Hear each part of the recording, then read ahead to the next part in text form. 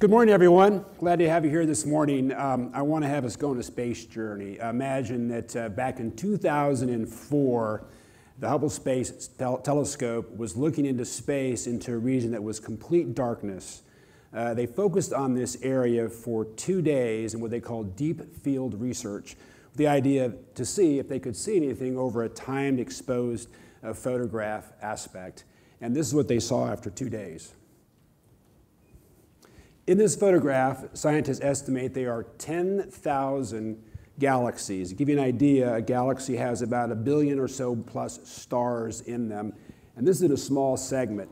Now, it's hard to get our mind wrapped around what we're seeing here today and understand that, but we can clearly see it, can't we? So I'd like to have us go through a journey of paralleling along this idea of space travel, so to speak, to the area of IoT. As we think about these aspects of galaxies within different business applications, you can look at healthcare, agricultural, office space, and other areas in which you can apply IoT in. And while they're with a galaxy similar to IoT, there are similarities and there are also differences between the two. For this morning's discussion, I want to focus strictly on the healthcare galaxy and drill into that a little bit further. If we kind of go further into a solar system, for today's discussion, I'd like to talk about how we're looking at IoT with maintenance, building systems, clinical environments, patient experience, and security. And on our way on our journey, we might run past a few strangers on the way, zooming in on the Earth, coming into the planet here, and eventually all of the IoT comes to our desktop so we can start to see the massiveness of it. So it helps us to see something we're familiar with to learn more about something that we're learning about. So how do we connect these ideas of the galaxies and the universe of the IoT? And we have to think about what is the job we're trying to accomplish, and that is data is useless unless we are turning a hypothesis into some kind of repeatable principle that leads to some sort of action. Otherwise, what's the point, right? As we look at another defining principle of what IoT is, it's so discussed today, but let's talk about, again, the definition is simply that it is an ecosystem of connecting devices to the internet for the purpose of using network effect to the development of solutions to perform jobs to be done. So as we look at where it is at and moving in the future, we talked about exponential growth last night. Well, that's the same way it's going in the IoT market. As you see how the spend and the investment is going forward by 2025. We see the trajectory is 1.5 billion by 2025 by some experts. So it is here, it is moving forward, it is here to stay, and we're at a very exciting point in time, and I'll demonstrate that here in a moment. Ecosystem for an IoT infrastructure is really pretty straightforward, and that is there are a series of edge devices or devices that are generating, collecting, getting data, and moving those points from a facility infrastructure perspective out to some kind of wireless wired connection to eventually data loggers or gateways that are gathering this information to then push it out to a cloud environment, in which on a cloud environment there are platforms that are laying on that cloud environment to be able to perform various aspects of artificial intelligence and machine learning. As you look at the big picture of this, this is what it really simply looks like. It's pretty massive when you think about how big it is. In fact, they think by the end of 2020 there'll be 20 billion interconnected IoT devices. So we've talked a little bit already about IoT and healthcare, but very basically, again, it's looking at how do sensors, and I'm talking more about the sensor world of things, not just strictly data itself by other systems, but sensors themselves. How do sensors work out throughout the home? How do they look at more in the body and embedded in the body as well? And how does this all come together to give feedback to people that are trying to make decisions on monitoring and analysis? So here's a way that I wanted to make sure to be able to, if you could see IoT in action, what would it look like? Well, here's a video that helps show that, I believe. The Internet of Things is becoming a big part of running modern healthcare facilities. Let's take a look at how. IoT creates an ecosystem of internet-connected devices in order to achieve various tasks in the most efficient way. The system works best when it's working for staff, facility operators, and patients in unison, be it locating staff, alerting of a patient arrival, setting comfortable waiting room temperatures, new bed availability, or real-time patient status. IoT can give thousands of real-time data points to aid efficient decision-making. In order to make sense of all of this data, AI and machine learning help sort through what's important now and what might be important in the future, as well as offering analytics and trending information for future planning. With advances in technology happening every day, the possibilities for improving care, operational efficiencies, and patient well-being today are endless. Until tomorrow, when we do it all again. So let's look at the benefits of IoT in healthcare. 5 areas I'm going to cover is building systems, patient experience, critical environments, maintenance, and security. As we look at a building system, there are various aspects that IoT has a very strong place to play in the future and now. And these are some areas that we're talking about: HVAC, lighting, electrical demand, people movement, safety, and analytics and management around the building system itself. So as we think about smart IoT in buildings, we can think about how this is going to impact the environment of the patients that are there to optimize their experience and make it a much better place to stay because of the control and environment that they're working in. It also helps us to make sure there's occupant safety in place and also to be able to look at asset optimization. It will also help in the idea of having smarter buildings by knowing the financial performance of those buildings, energy consumption, and all these things drilled in together. And as we see all the benefits of how this comes together, we'll have quality outcomes, patient experience will improve, operational efficiency, finance and activities, and then finally workforce culture, engagement, optimization, all this tying it together in a much more holistic sort of way. So I'm going to cover now a couple areas of IoT in healthcare, and that's IoT and lighting. A lot of the discussion has happened in that market, that space, but I think that's still a big role that will play over time, and that is having smart light fixtures that are relaying data, and it's a perfect conduit as a matrix of fixtures in a space to be able to do that. And a lot of companies are working on that and doing that today and researching it further. Those are embedded into the sensors. They further help in the environment of providing optimized light for an experience for patients as far as patient care is concerned.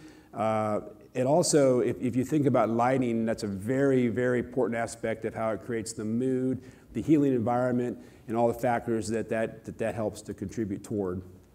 So as you look at also from the standpoint of lighting, increases task performance, the opportunity for controls to increase efficiency and capabilities, and the ability to control LED lighting leads to the lighting only in the appropriate places. I want to take some focus now on motors. That seems like, why would you look at IoT and motors? But did you know that 50% of the energy, electrical energy consumed is from motors? And if you think about if you're trying to reduce electrical energy, you want to put some focus on motors. Motors drives a lot of things: air conditioning, air handlers, chillers, boiler fans, refrigeration units. So if you could take a look at that and understand clearly what that issue is, you're going to also not only save energy, but also deal with your business risk, because those motors, when they go offline, usually mean that's a consequence for care.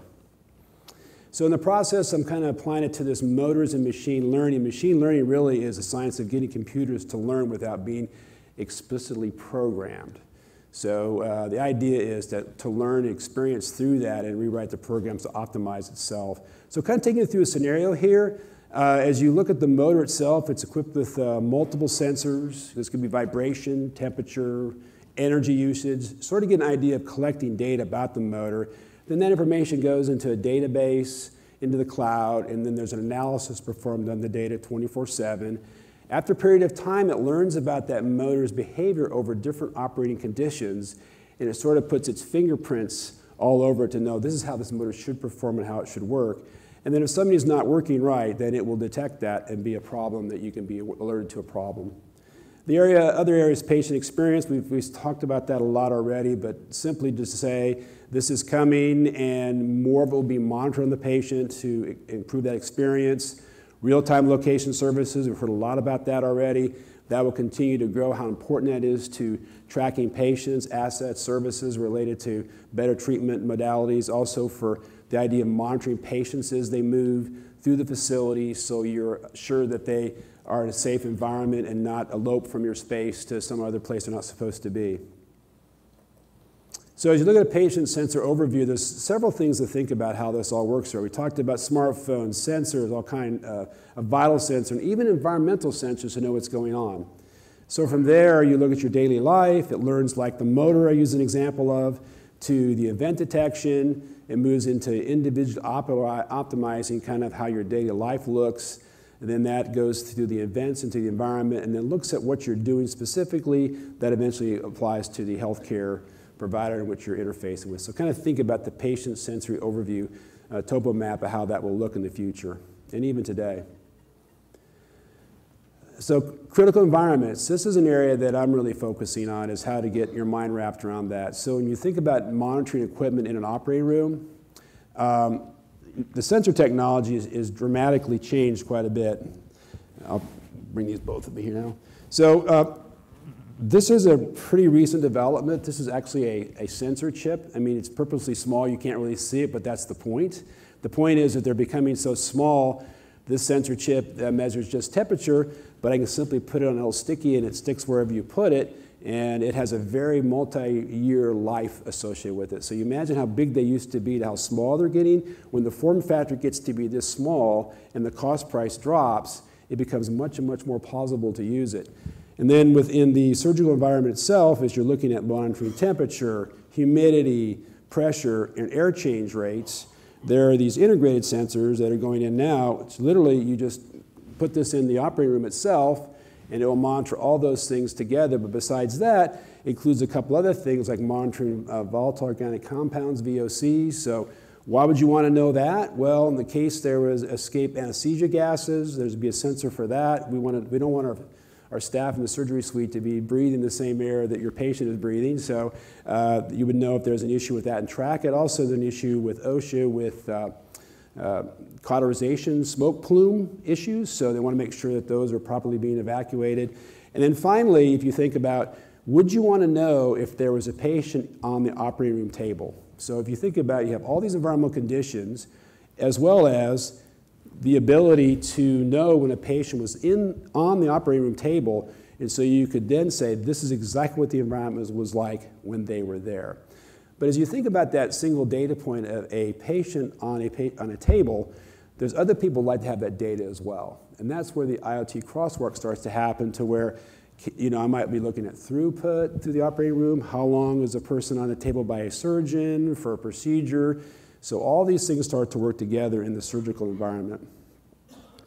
So this is where now equipment in the operating room is starting to interconnect. And this whole idea we talked about earlier about medical equipment interoperability is happening more and more often. We're also seeing that it is really helping to educate the staff of the medical history and how they're operating, working with the patient. They're also looking to be able to track information, even about appliances in the surgery suite, excuse me. And it's related to sutures, any kind of clamping devices. Now, today you have to do complete inventory before the surgery. Then after surgery, you have to make sure all of your equipment is accounted for, because of course you don't want to have something missing when you perform a surgery. But now they have the ability to track every piece of equipment to make sure that they know what goes in the operating room and what comes out of it. And so then we have this great idea of critical environments being real time to know what our situation is going and what's happening. So next up is maintenance. This is where I think it's going to be another big game changer, and that is in the predictive maintenance space. Right now we do a lot of preventive maintenance, and that is a scheduled activity to do something that a manufacturer recommends that we do. Predictive is only working on something when it needs to be worked on. So data will come in and say, now it is time to work on this, but not any moment before or after that. So your maintenance optimization will have to happen much more effectively and dramatically that way. So I think that, it could be some days say, well, why are you doing preventive maintenance? That's kind of old school. We do predictive maintenance for how we do with maintenance at our facilities. So there's a lot of advantages that you can see of managing your assets, really putting in the right amount of maintenance, having documentation of it real time, and doing a much more effective job in carrying that out. So finally, talking about security, this is from IoT security, and this is a big area we have to continue to invest within IoT, because this is an area of concern with many people. So as you look at it, by 2020, 25% of enterprise attacks will involve IoT. Well, why is that? Because that's an expanding growth area, so that's where hackers are and people are going to try to have their vulnerabilities attacked. Second is that there's going to be a 10% of the IT budget is going to go to IoT security related spend as the prediction. Also, 50% of IoT implementations will use some sort of cloud security. So just the sheer number of devices sort of make it an automatic target that will take a lot of due diligence and systems to be able to watch, monitor, and make sure that system is working effectively as it can. But again, how could it do that with so much information, so many data points, Internet of Things there? Well, again, they'll have to keep spending more money to invest in that. This is an interesting chart that shows, if you look at the bottom orange bars, it shows you what people are spending for IoT security related to year by year, but the line represents actually how many devices are being in place. You can see there's a clear gap between spend versus what they should be spending in IoT security. So that's, again, where artificial intelligence comes in, or machine learning comes in, and that will enhance the security environment as well, looking for those vulnerabilities and making sure that you can make it as secure as you possibly can. So here's the big slide that tells you, okay, what are your challenges? So you've got multiple internal parties you have to work with to get this to start within your companies. Until you get this figured out, who are the decision makers? How do I get them on board? How do I meet with them? And how do I get them comfortable with the idea of us moving forward with the strategy? Next is you have to really understand or even create the IoT strategy culture for your company. So how do you go about doing that? Is your leadership engaged and they think it's important? Because that's what starts for them to resource the growth of this in the first place. A lot of times the issue will come up with cost, of course. How much is it going to cost to do this? How much am I going to spend? Try to start out small, learn fast, and come up with some quick wins. So as I mentioned earlier, everybody has to monitor critical environments, right? So the idea is, well, maybe you start there when I'm talking about the built space environment, or maybe I talk about monitoring motors, or things that are very kind of clear-cut and easy to implement and demonstrate they'd be successful. How do you deal with legacy systems? So those are always to be contended with. I have data in this system, I have this over here, so how do I best manage that? And finally, you have to be real with security, and how do you address that in the best possible way? So I hope that you could kind of travel along with me to compare what we can see, which seems kind of unbelievable to get your mind wrapped around, and to apply that into some sort of a way that makes a little bit more sense of all the things we've been consuming as far as information is concerned, to actually take action and do something what we're talking about.